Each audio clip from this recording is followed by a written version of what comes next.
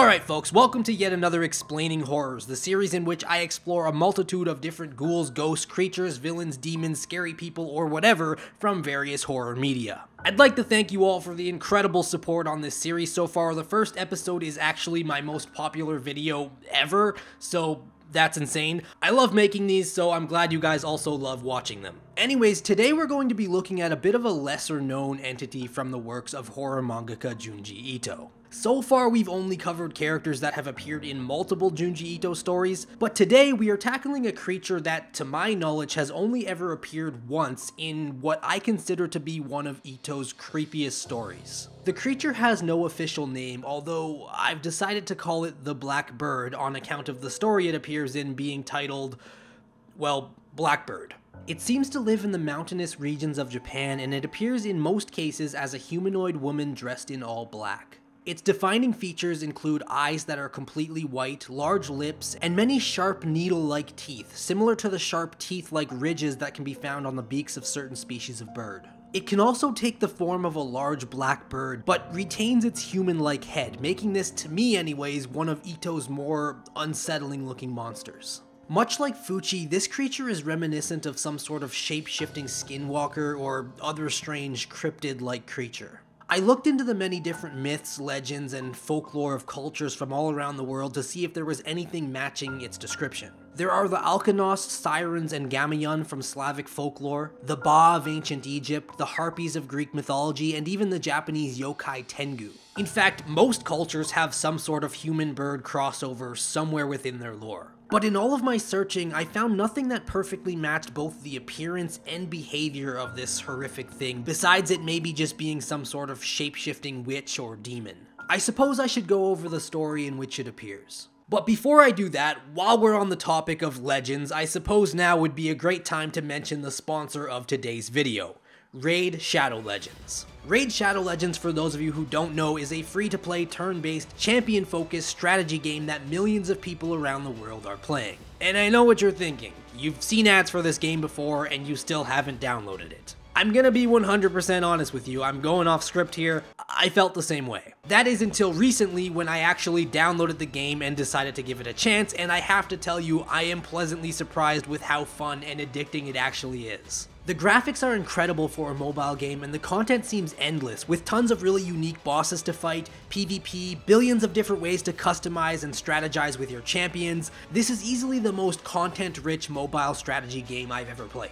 Now, the first thing I did was take a look at all of the different champions I could potentially unlock, and I have to say, the best thing about this game is its incredible champion design. You see, there are these different factions, and within each faction there are many different champions to be unlocked. Being that this is a horror channel, I want to show you my favorite horrific champions that I plan on building a team with. First of all, my favorite champion, because I love Halloween, is Harvest Jack from the Undead Hordes faction. Also in that faction, my second favorite champion, the creepy doll-like character Little Miss Annie. And finally, the witch-inspired Gerda Bogbrew from the Ogren Tribes faction. I just can't get over how cool all these characters look, and I can't wait to collect more of them. They even have a Skinwalkers faction with characters like Brachus the Shifter. Now is as good a time as any to hop into the game, as this month Raid has a huge new update with tons of new features, including a new dungeon and the introduction of Artifact Ascension. Players can now fight their way through the Sand Devil's necropolis and earn precious oil that can be used to take your artifacts to the next level. And as if there wasn't already enough awesome champions, there are a bunch of new ones being added to the mix too, including some holiday-themed champions to get you in the festive spirit, along with a new winter look for the game's home base, the Bastion. Speaking of special themed champions, Raid also just put MMA legend Ronda Rousey in the game. Yeah, you heard correctly, they really made Ronda Rousey a champion, and you can get her for free right now whether you're a new player or a longtime player. All you need to do is log in and play Raid for 7 days between now and February 20th, and Ronda is yours. That's it. Also, to celebrate Ronda's arrival in Raid, you can use special promo code RAIDRONDA to get a bunch of helpful stuff like a 3-day 100% XP boost, 500k silver, and 5 energy refills. Perfect for leveling your new Ronda champion so she's at the top of her game. Just enter promo code RAIDRONDA in the game and all of those prizes will be yours. Also, if you are an Amazon Prime member, you can get your exclusive rewards in Raid right now. Honestly guys, it's a pretty fun game, and if you haven't started playing yet, just click the link in the description or scan my QR code here on the screen and you'll get some unique bonuses worth $30. We're talking a free epic champion Vergis, 200k silver, an XP boost, and an ancient shard so you can summon an awesome champion as soon as you get in the game. All this treasure will be waiting for you here, available for 30 days for new players only. Once you're in the game, come find me under the name TeeBrysensei and maybe I'll let you join my clan. Once again, huge thank you to Raid Shadow Legends for sponsoring today's video. Anyways, back to the matter at hand. The Blackbird. The story goes that a birdwatcher named Kume was on a hike on the Shirogane-dake mountain when he came across an injured man, Shiro Moriguchi, on the ground asking for his help. Kume called for help and the man was rescued and brought to the hospital.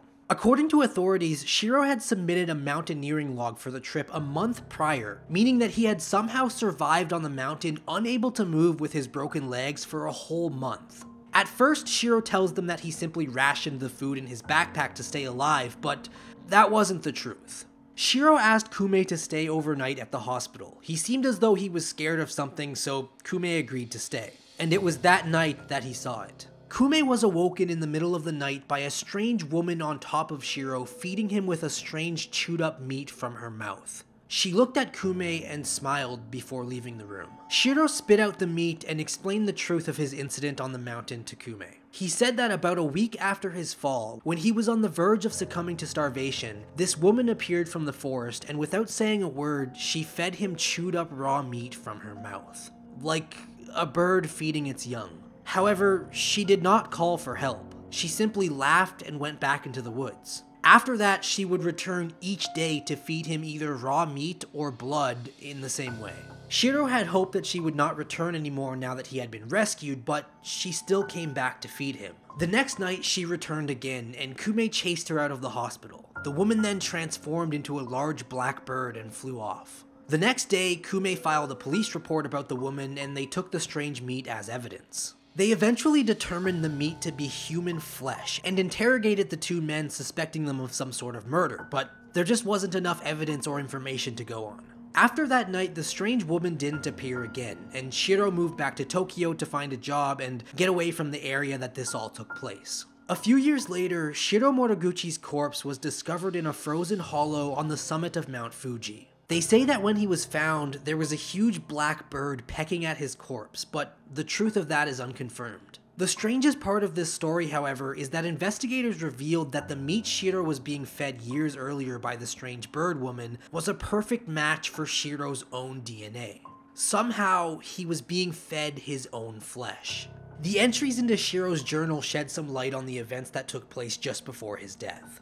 On August 8th, the woman appeared in his room despite having locked the door. She bit him and tore off some of his flesh. He attempted to flee the country, but on August 10th, the monster had captured him and brought him to a crater on Mount Fuji, where she tore off the flesh from his thigh, leaving him unable to walk. She then returned to take a little more of his flesh each day. Shiro notes that this is the reverse of how she fed him a little bit of flesh every day a few years back. Reading this journal, Kume comes to the conclusion that the creature was traveling back in time to feed Shiro his own flesh. The story ends with Kume on another bird-watching hike where he is knocked off the side of a cliff by the same bird woman, who then proceeds to feed him what is presumably his own flesh. So, there are a few things we can gather from this story. The first is that the Blackbird clearly hunts for her wounded victims in the mountains, but considering Shiro doesn't mention seeing her prior to her coming to feed him, it means that she doesn't always cause the initial injury, unless you assume that she caused Shiro's injury without him knowing.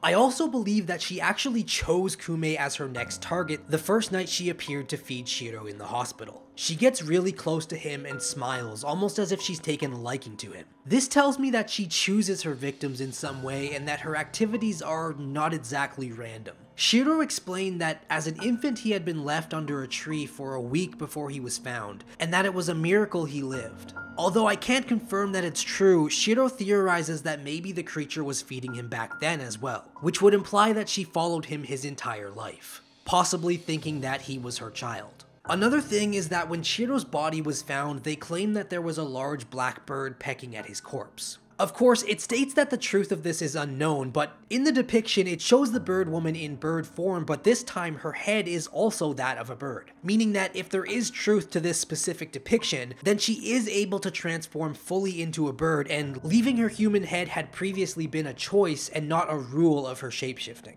We can also deduce from the story that her physical strength must be pretty great, considering she was able to capture Shiro, a fully grown man, and carry him up onto Mount Fuji. The Blackbird doesn't seem to speak at all, which makes her seem more animalistic and instinctive compared to a human being. Vocally, the only thing it seems to do is let out this creepy laugh, which makes this thing even more unsettling. Lastly, I should address the elephant in the room. That being that yes, it would appear that this creature can time travel, making it seem as though this is a very powerful entity. Again, we don't know what it is. Could be a demon, could be a witch, could be anything. We also don't know what its motive is. Why would it kill someone and then travel back in time to save that same person?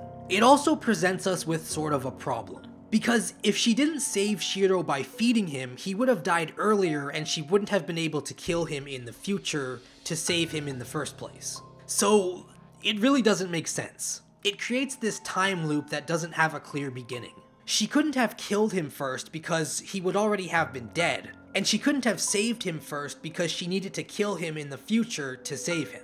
If we add the story about him being a baby to the mix, and we add in other victims of this process like Kume and God knows how many others, it means that this creature is constantly traveling through time in this endless loop of killing people and then saving them in multiple different years depending on how many people she's in this kind of loop with. It means that every day she goes into the future and kills all the people she saved in the past, and then she travels back in time and feeds all of those people their own flesh, and repeats that forever.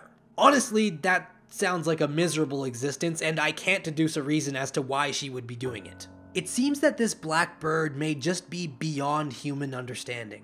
As always, I'd love to hear your theories in the comments as to why you believe the Blackbird does what it does, or what you think it is. Of course, we've reached the point in this video where we count just how many kills this thing has, and it's really easy today. We can only really confirm 2 kills, that being Shiro and Kume. And yes, despite it not showing Kume's death, we know that she feeds the injured people their own flesh from the future, meaning that when she is feeding Kume at the end of the story, he is eating the body of himself, confirming that she has already killed him in the future, if that makes sense. So 2 confirmed kills, but much like many of Junji Ito's creations, her true kill count is unknown, being that we have no way of telling just how many other poor hikers have fallen prey to the Blackbird. Anyways, that's really all I can tell you. Not a particularly complicated creature, but one that I felt was interesting and creepy enough to make a video on. Once again, I'd like to thank Raid Shadow Legends for sponsoring today's video. If you're new to the channel and enjoyed today's video, consider subscribing to keep up with more content like this, leave a like and share the video to help the channel grow, and don't forget to tell me your thoughts on the Blackbird in the comments below. Thanks for watching, see you guys next time.